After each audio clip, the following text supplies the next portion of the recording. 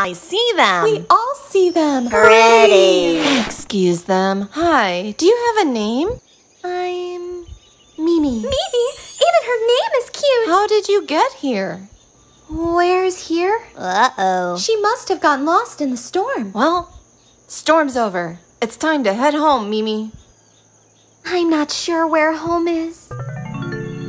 Maybe we can help her get back home. Oh, an adventure! I'll bring snacks. Guys, stop! You know we're not supposed to leave the tree. Not supposed to, or never have. Mimi needs our help. Yeah. Or maybe she can just move in with us. No, We don't even know her. But we want to. You guys seem nice, but I don't want trouble. No trouble.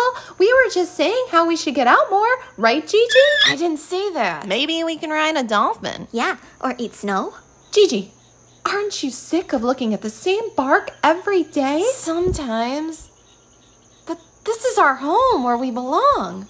Everyone has a place, and this is ours. But there are other places. We should make cool hats. Craft day! I like crafts. Enough!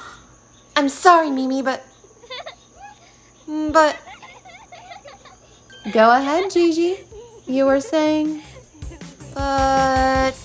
we have to wait until sunset. Hopefully we'll be back before the tree knows we're gone.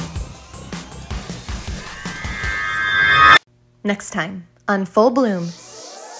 A snowy landscape signals the first stop on the Bellossoms' journey. But what sort of flora blooms in the snow? And how do they stay warm? Find out when the Bellossoms bloom